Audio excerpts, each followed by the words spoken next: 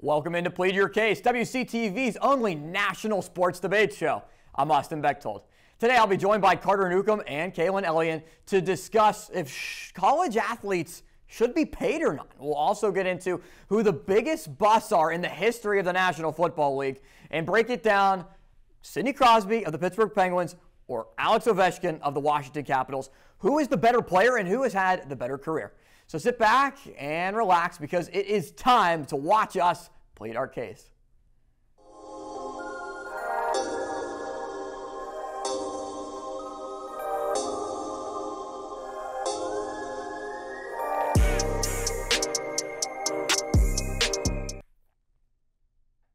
NIL and college athletes receiving money while they are participating for some of the biggest brands in college football, college basketball, and other sports is drawing national attention as NIL continues to captivate college audiences. Kaelyn, I want to first start with you. Do you think that college athletes, flat out just in general, should be paid? You know, I do think they should. There are big rewards from the NIL, but there's also an amount of great risk because after the NCAA lost in court, everything is done by a state-by-state basis. So we've seen a loss of, regulation because the NCAA doesn't regulate it nationally. So each state kind of goes on their own, which can lead athletes to fall into more holes. I mean, yeah, it's kind of a difficult subject because what regulation really is there at this point from the NCAA? It's very new and a not too thorough process, at least at this point. Yeah, well, really what it's doing is it's making the transfer portal an absolute madhouse, Austin. You saw a guy like Jordan Addison left Pitt to go to Los Angeles, California to play for USC. You're going to see a lot of that. And since really, the NIL deals have taken over college sports, one guy's going here, one guy's going there. It just seems like every single year, as soon as the season ends, whether it be football, basketball, heck, even baseball, you see on transfer, they're going transfer portal. And a lot of that's to be able to make some of their own money. It is. And when you truly think about it, also adding a fifth year because of COVID eligibility. There are coaches that are going. Brian Kelly left Notre Dame. He went to LSU. Lincoln Riley going from Oklahoma to USC, where Addison went as well. Kaelyn, do you think that this in general is a problem for the NCAA? Because part of the argument is if the coaches can leave and have flexibility to go wherever they want, shouldn't the players as well? I mean, I think it will be a problem, just like Carter said. That transfer portal is a hot mess. And, there's a lot that rides on these students' backs because a lot of these students are taking these NIL deals and moving to states where the regulations are a little bit looser because now it's legal because they want to provide housing or income for their family. There's a lot more to it that we don't see. I want to put the word out there that I think that the athletes should be paid. They should be making these NIL deals. And I can't blame the kid. Go make money. I'm in college. I understand. I'm broke. I'm sure some of these guys are also broke. The NCAA makes so much money off of these guys. Think about the Final Four. Look at the arenas they're able to play in. Look how many people watch on CBS, TBS, all the networks. The NCAA makes so much money off these guys. So why not be able to make a penny, at college, with your name?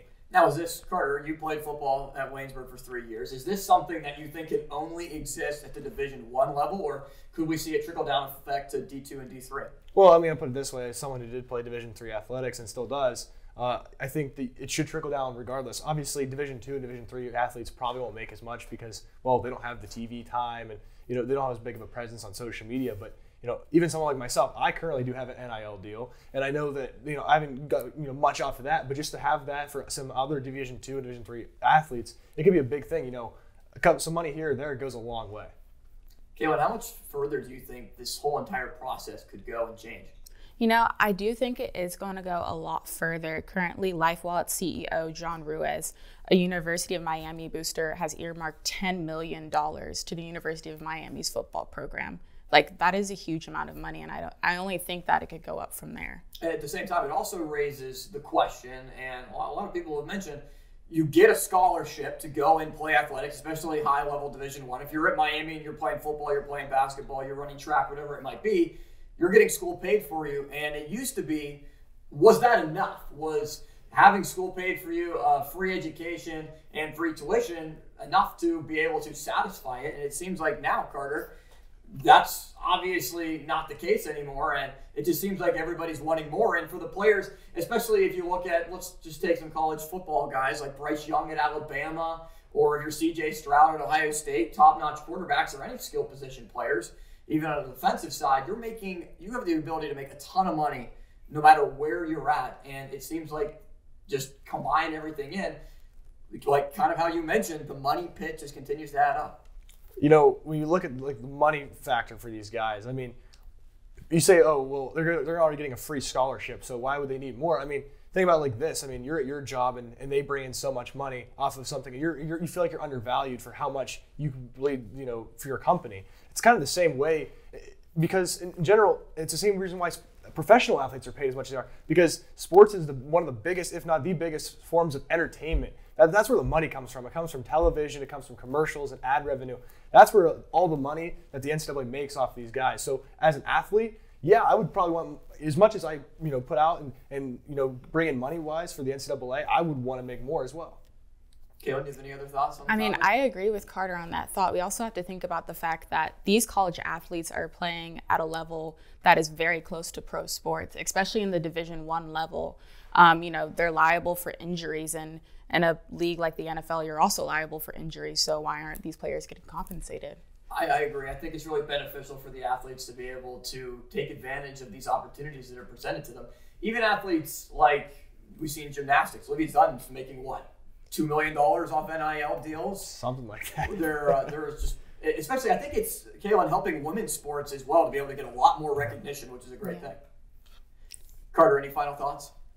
Look, I think when you look at it this way, these players, they, from the time they're young, they're 4 or 5 years old, they're in the gym, they're practicing every single day, they're doing everything they need to do. They deserve the money they're getting. Look, some of us, we weren't in the gym on Saturday morning starting AAU tournaments at 6 a.m. all day Sunday. Some of us went home, we watched cartoons on Saturday morning. So yes, these guys deserve the money they're getting. Great stuff, guys. And when we come back, we will move from the collegiate levels to the pro level and talk about the biggest bust of all time in the National Football League when we return here on Plead Your Case. This is producer Caleb Yauger, and you are watching The Buzz.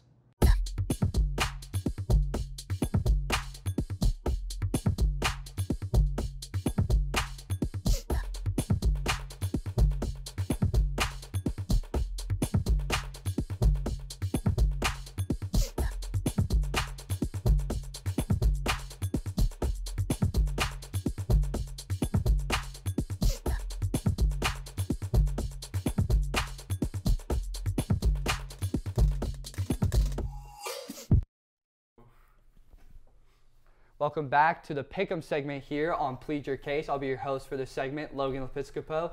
This week, we have two new competitors, Spencer Frattare, Mike Saliba, giving Ryan Martin a break to have our first semester championship, as we would say here on Plead Your Case. We're going to go through the picks for Week 13 of the NFL season, and Spencer, being that you are the most winningest, of this segment, we're going to start with you. Thursday night, Bills and Patriots. I just want to start out by saying I don't see Colin Rhodes anywhere, so let's get out the way. Bills, Pats, I think it's easily Bills Mafia. Give me Joshy Allen. I don't really think the Patriots defense stands a chance. I'm going with the Bills. Yeah, I'm going to have to agree with you here. It's just pure principle that the Bills have been just steamrolling competition. They had a couple losses where it seems like that they weren't in the game the whole time. Josh Allen made a couple of mistakes, but beating up on the Lions on Thanksgiving like every team does for the last 40 years is kind of a easy game to kind of start picking up for the playoffs here. So I'm going to go with the Bills. In our next game, opening our Sunday slate, the Steelers, you're representing Big Ben, and they're taking on the Atlanta Falcons in Atlanta. Spencer, who are you picking in this game? Well, as much as I'm rooting for Marcus Mariota to somehow pull off a win, I just don't – there's no offense. Drake London has had a really upsetting year, and George Pickens is thriving in the Steelers' offense, so I'm going to go ahead and give the Steelers a win here. It's interesting that you said someone's thriving in the Steelers' offense because Matt Canada has been absolutely abysmal with the play calling. Colts players were yelling out, "Oh, we know the plays, we know the plays." So it's like at this point, come on, switch it up a little bit. But this offense has started to really get motion as to what they want to do. They have a really good wide receiver core. The running backs are playing really well. Kenny Pickett's starting to get into form. So I'm going to have to go with the Steelers for sure. So our next game Sunday, an NFC North matchup, Green Bay Packers, Chicago Bears, two teams that we're kind of uncertain as of right now what the quarterback situation will be. Spencer, who are you picking in this game? I want to say that if Justin Fields was for sure playing, which we don't know yet, obviously, I would take the Bears without a doubt. But, I mean, Jordan Love, he showed some potential at the end of that Eagles game. With that being said, Christian Watson's having a really good year. He had a rough start to his year, but after the first 5 or 6 games right the way, he's been real special. So I'll take the Packers, but that's a game that could go either way. And this is going to be our first disagreement. I'm going to have to pick the Chicago Bears on this one. Once again, I think David Montgomery, I said this the first time I was on the show, I think he's a really solid running back that can really get the Bears offense going whenever they allow him to get the yards.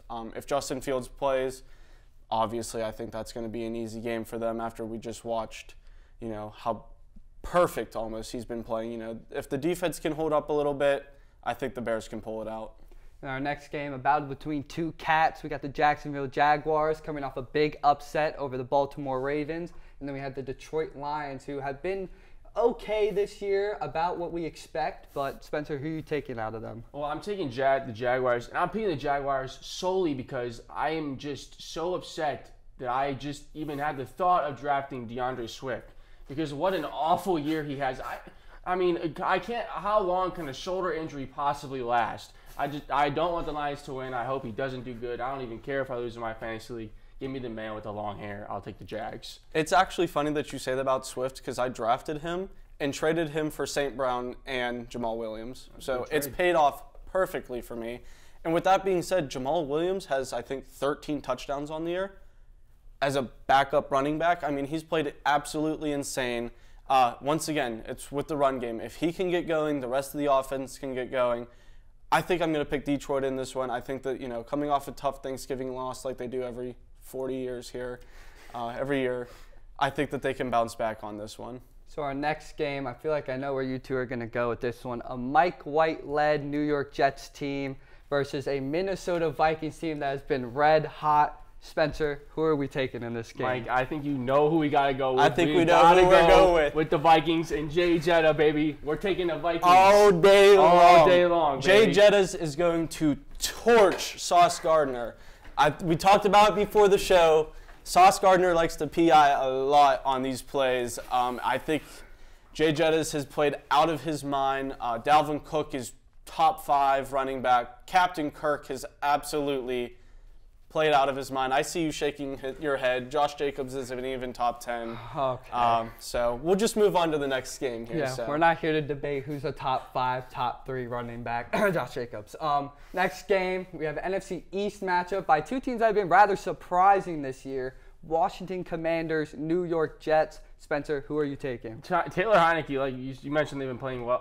Heinicke's been playing really well, and it's good to see that he's had a real interesting way through the NFL. But with that being said, Giants lose on Thanksgiving in a close one. I think Daniel Jones, Saquon, they come back. I think this should be an easier game. They got the home crowd. I'll take the Giants in this one. I'm going to have to disagree with you on this one. I think the football team's really – not the football team. Sorry, the Commanders. It's weird once again that, we've gone through so many name switches. I think the Commanders can pull this one out. Robinson has been playing really good on the ground. Terry McLaurin and Curtis Samuel and Jahan Dotson are playing really well. Now they have Taylor Heinicke, someone who's playing competent quarterback for the Commanders. They had Carson Wentz, who was kind of a little bit iffy, was showing flashes of his past, but at the same time showing who he is now. So I think the Commanders are going to pull this one out. Not easily, but they're going to do it. Our next game, two teams that heavily rely on their running game. Tennessee Titans, Philadelphia Eagles, King Henry, Jalen Hurts. Spencer, who are you taking? I was really disappointed with King Henry's play last week. He would have had a huge game if he had not, he had that little catch and then he ran it for 60 yards, but then was fumbled right in the end zone. But I've been saying it all year. I'm riding with this as my second team. I'm shouting out my guy Shane. Go Birds, baby. I think the Eagles are winning this game. Last time I was on the show, I said the same 2 words as for this pick, and it's simple as this. Go Birds. Go Birds it is. Next game we have another Bird hosting the Denver Broncos, the Baltimore Ravens. I think this one's pretty clear cut who's winning this one, but Spencer, go ahead. Yeah, I'm just tired. I'm just completely tired of watching Russell Wilson, play football. And I mean, I picked the Broncos in one of my money league drafts, and they played awful. So with that being said, I hope the Ravens blow out the Broncos by like 50. Broncos country, let's cry. It's been a really rough ride for them. You see the defense starting to yell at Russell Wilson. You never want to see that happen on an NFL team. The chemistry is absolutely destroyed. Nathaniel Hackett might be a worse coach than Matt Canada. I think I would trust Matt Canada more to call plays than Nathaniel Hackett at this point. But I'm just kidding. I mean, it's obvious as to who I'm picking. The Ravens are going to just steamroll the Broncos. In our next game, Spencer, I know this one is near and dear to your heart. The Cleveland Browns at the Houston Texans. Who are you taking, Spence? I'm taking the Texans. Now, I have been waiting for this moment all year. I've been watching NFL football for the entire year so far. You know who I'm going to take. You know who's back. I'm taking the GOAT, Deshaun Watson. He's going to hit the air guitar all day long. He's going for 400 passing yards, 4 tutties. He's going to do it all in Houston. Anyone watching, it's going to be a great game. Deshaun Watson and the Browns, easy win. You're delusional. You are delusional. I mean, it's his first game back. He's practiced for a week with this team. You can't just plug a quarterback in who's had absolutely no practice with the team all year and just expect, oh, we're going to throw for 400 yards and 4 touchdowns. It's not going to happen. Do I think the Browns are going to win? No, they're not. The Texans are going to play spoil to Deshaun Watson's return. I'm not going to say it's rigged, but it's a storyline. Deshaun Watson returns against the Texans. Obviously, that was going to happen. Everybody's going to expect that he wins this game. No. The Texans are going to beat them by at least 15. Delusional take. By 15. I won't lie. That's delusional saying they're going to win by 15. Delusional take. But to open our 4 o'clock window now, battle of the NFC West teams, a surprising Seattle Seahawks led by Geno Smith and a very Super Bowl hungover LA Rams. Spencer, who are you picking? Yeah, the Rams stink, plain and simple. And Geno Smith's been having quite the year, so I'll go with the Seahawks here. I think it's pretty easily. We don't know if Matt Stafford will play. No Cooper Kupp. The Rams stink. Yeah, I'm going to agree with you there. The Seahawks been playing really well, and I think it's time that Geno Smith gets a new name. We're going to call him Heno Smith because he's him. Anyways, our next game that we have, Miami Dolphins, San Francisco 49ers. I'm going to label this as game of the week. I think, Spencer, you'll agree. I see you nodding your head. Who are you picking in this one? Yeah, I completely agree. This is without a doubt. There are some other good games, but this is the game of the week, and it should be a good one. I'm hoping it's a good one. With that being said, I want the young QB of Tua. I want that elite, I think the best wide receiver duo in all of football of Tyreek Hill and Jalen Waddle. I like that little trio they've got going over there in Miami. Give me the Fins. I'm going to agree with you on this one. The Fins have been playing really well on both sides of the ball all year long. Obviously, their offense has been the one that's kind of shown the potential, but their defense has started to step into their form. Once again, they're one of those teams that I can see ending up winning their division for sure. I don't think Buffalo's going to end up squeaking past them because I think that they could just pull it out at the end of the year here. I think the Dolphins can make it the whole way to the AFC Championship. So give me the Dolphins here. I think that's a little bit of a bold take going along with your Houston Texans take, but we'll move on to a playoff matchup that we had this past postseason. Kansas City Chiefs, Cincinnati Bengals. Spencer, who are you going to take in this game? Well, I'm from Cleveland, and I like the Browns, not the Bengals or the Bungles or the Bumgles, whatever you want to call them. I'm going with the MVP frontrunner. I'm going with Patty Mahomes. I think him and Travis Kelce are probably one of the best duos in football right now. I want to say this confidently, and you know what, I will. I think it's an easy win for the Chiefs in Cincinnati. I don't know if easy is the way to put it. You've watched the Bengals beat the Chiefs last year. What was it, twice? Or was it just once? All I know is they won in the postseason, and that's what matters. They won whenever it mattered. So, it's going to be a close game once again, and I think it's going to once again come down to Evan McPherson's foot. Last-second field goal. It's happened once. It'll happen again. So, story writes itself, basically. So we've had a ton of differences so far. Maybe we'll have a couple more. 3 games left. Our last 4 o'clock game, you guys already know. My guy, Josh Jacobs, with a career day against the Seattle Seahawks last week. Over 300 total yards. He's coming in, playing the Chargers at home. I know you're tired of me talking about him, Spencer. I know you're tired of it, Mike. But let me have my 4-win team moment, okay? Josh Jacobs facing a weak Chargers defense. Spencer, who are you picking? Well, after you went on that lame rant, unfortunately I'm taking the Raiders, but I just have no energy to express my enthusiasm picking the Raiders now. I was going to just simply mention that Josh Jacobs is playing pretty well right now, but I mean, I think it's going to come down to Devontae because Devontae is Devontae, and I just think the Chargers aren't going to win this week. We go back to last time they were in Las Vegas, that classic Week 18 game last year.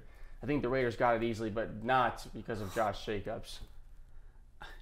That was painful to watch, to be honest with you. I'm going to go with the Chargers. I had a couple things that I wanted to say, but it all left my mind the second I heard all of that. So, well, okay. We're just gonna move on. We'll pretend that never happened. You'll see it, but we're gonna pretend it didn't happen. Sunday Night Football, Colts, Cowboys. Spencer, who are you taking? I think it's pretty easily. I mean, the Colts just lost to the Steelers somehow. I don't know how you lose to the Steelers, but anyways, I'm going with Dak and the Cowboys. Mike before the show said this is their year. I think that's another delusional take. They're playing well, but I don't think they have any shot in the Super Bowl this year. I don't really know how far they're going to go in the playoffs. With that being said, I will take them this week. They're in Dallas, Sunday night game. Give me the Cowboys. Well, it's kind of interesting that you bring up the Steelers winning a game, considering they've done it so much against the Browns in the, Sorry, I couldn't forget. Who won this year? Oh, that's crazy. Here comes the pass. Just this year? Here comes the pass. Last time I checked, Ben Roethlisberger's like maybe 27-3-1 against them. Who knows? But I'm not. As a joke, I said that it's the Cowboys here because you hear it from every single Cowboys fan. They're delusional, but at the same time they're playing really well. So I'm going to take them easily over the Colts. Not much to it. If Zeke gets moving, it's an easy game for him. It's always the Cowboys' year till they hit the playoffs and then their first round exit. Our final game, Monday Night Football, an NFC South matchup that probably would have been good around this time last year. Not really looking forward to it this year, however. Saints, Buccaneers. Spencer, to round the picks out, who are you taking? Yeah, this is a lame Monday Night Football game. I won't lie, but you know what? Like I've said previously, I'm not betting against Tom Brady. Will Wilson and I are traveling down to Florida to watch Tom Brady beat the Saints this week. Let's do it, baby. I'm going to have to disagree with you here. I'm actually taking the Saints in this one. Obviously, their QB situation's just kind of been a little bit of a juggle all year long here, but whenever it comes down to these two teams playing, the Saints kind of have Tom Brady's number. So I think if they could pull one out here in the middle of the season, kind of shake up the division for the 300th time it seems this year, something crazy can happen. So give me the Saints. So we have 15 games this week, and you guys have 7 different picks this week. The Cardinals and Panthers are on a bye, so unfortunately we won't be seeing those two teams play. But nonetheless, great time picking games with you boys. And next week we'll be back with another Pick'em segment, our final Pick'em segment of the first semester here on Plead Your Case. You're watching WCTV, where we aim to bring you the best local coverage of what you care about most. Everything from local businesses to hometown sports and the latest weather. We're keeping up to date with what you need to know about issues that affect our campus and our community. We're telling the stories that matter, celebrating our past, our future, and our potential. So tune in for all the latest buzz right here on WCTV Channel 14, Waynesburg. The NFL draft can be a tricky situation to put a collective team together where the talent may not translate from the college levels to the NFL. Carter, we'll start with you. Who do you think is the biggest bust of all time in the National Football League and why? Well, to me, it's very, very simple, Austin, and I'm glad you brought that up because here's the deal. Tony Mandrich, this man was an offensive lineman. First off, they don't get any recognition at all. Not enough. And this man was on the cover of Sports Illustrated, and it was titled The Incredible Bulk. He was the 2nd overall pick in the 1989 NFL Draft by the Green Bay Packers. And guess what? He only played in the league until 1991. Complete bust. He admitted to steroid use. And to make things worse, Barry Sanders 1 pick after him. Imagine pairing Barry Sanders with Brett Favre for 15 years. Would have been pretty incredible. Kaelyn? For me, we need to talk about the most hated man in Saints history. So that's Russell Erxleben, and he was the 11th overall pick in the 1979 NFL draft. So we're going way back. He was drafted as a punter, and they thought he could kick and punt, but apparently he could not. He was averaging 40 yards per punt and making 50% of his field goals.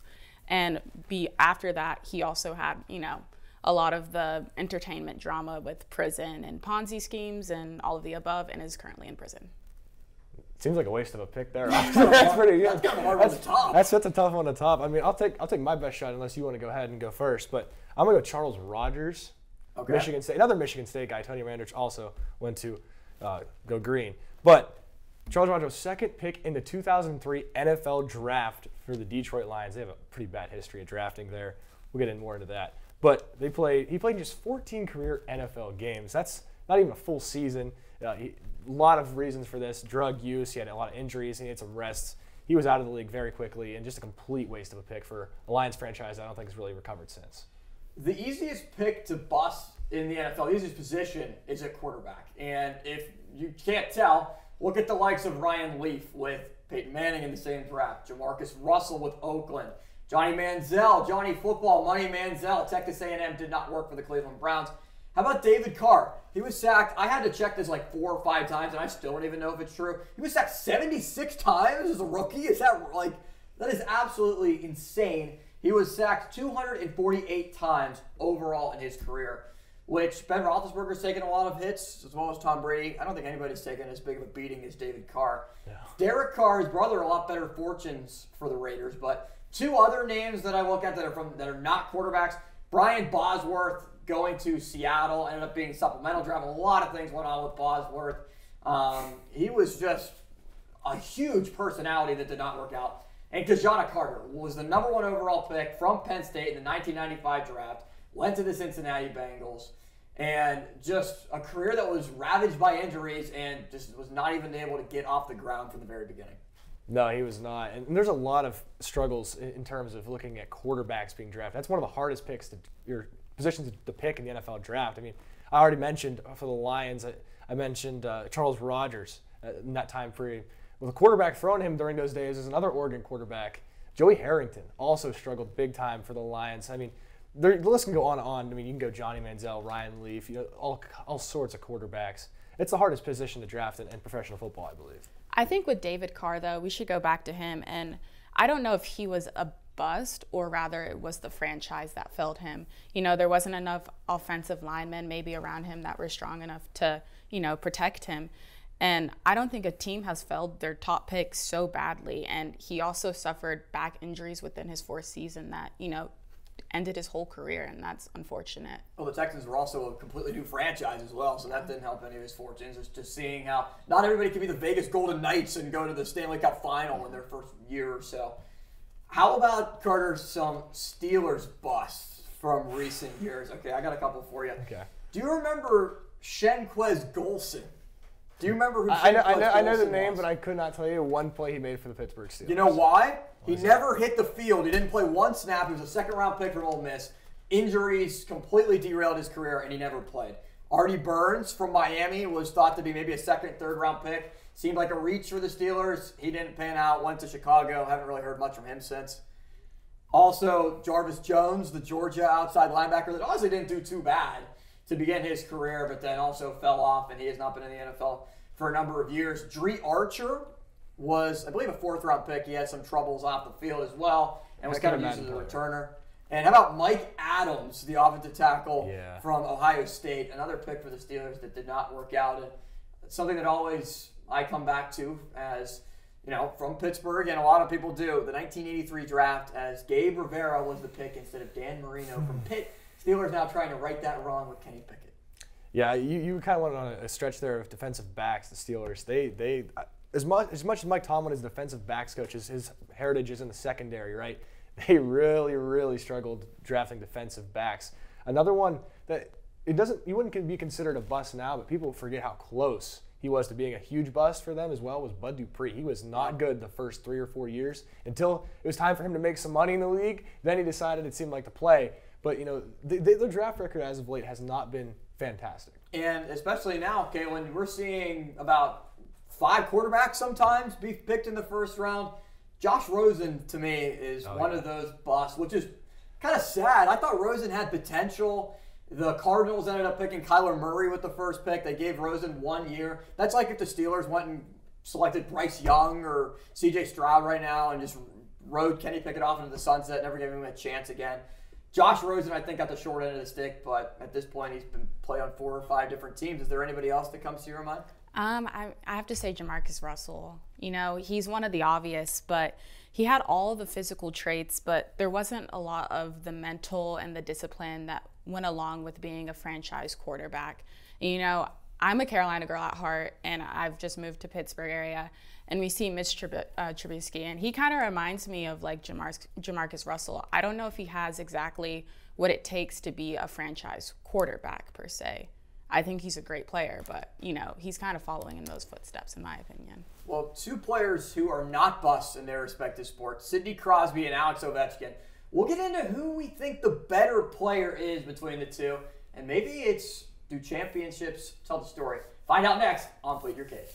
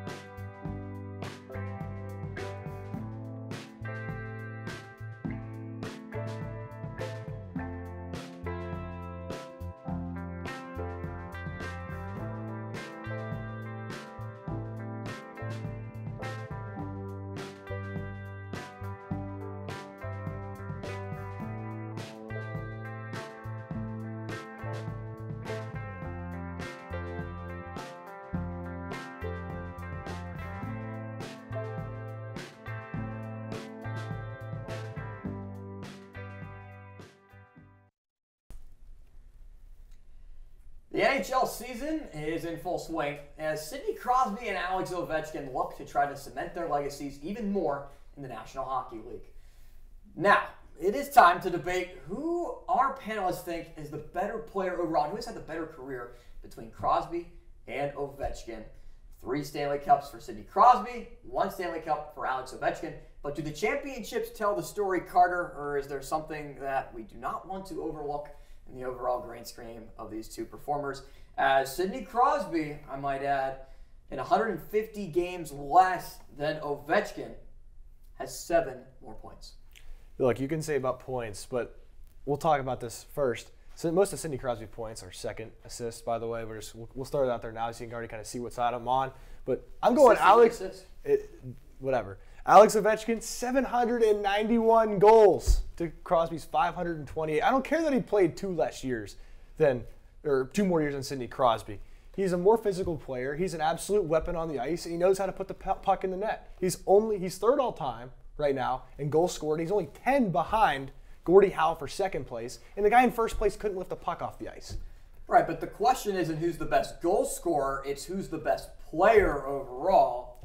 Kaelyn, does that swing your thoughts at all? So, Austin, to go back to what you said, when looking at the regular season stats, I will say that both of these players are great in their own niche and have their own specialty skills that they are good at. But Sidney Crosby has won 3 Stanley Cups versus Ovi's 1. You know, and that says a lot towards Crosby's career. So I'm going to have to go with Sidney Crosby as the best overall impressive player. When Sidney Crosby was 19, Carter, he had 120 points and 84 total assists, which is a pretty mind-blowing stat. Overall for Crosby, 528 goals, 910 assists. On the other side for Alex Ovechkin, 791 goals, as you mentioned, as well as 640 assists.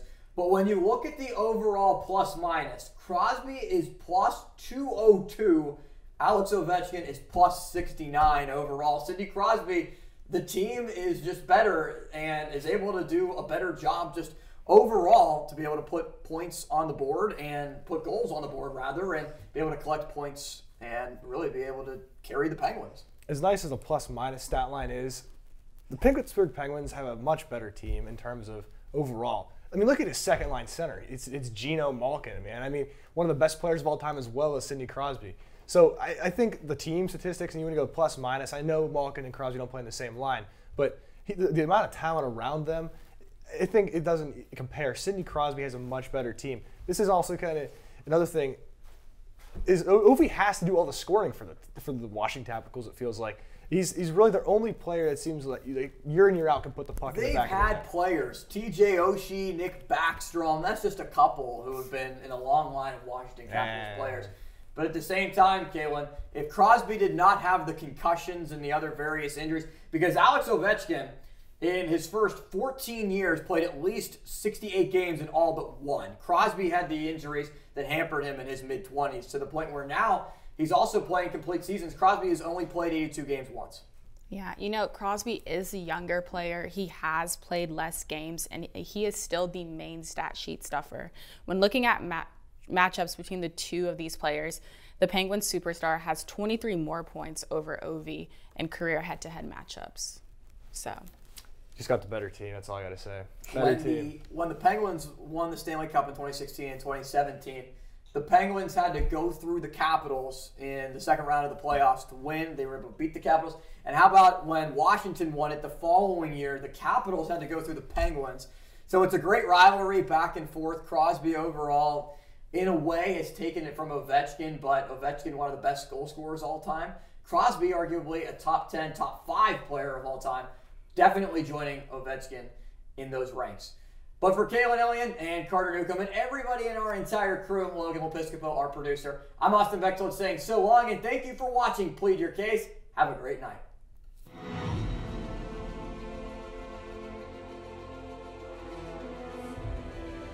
This has been a production of Waynesburg Community Television.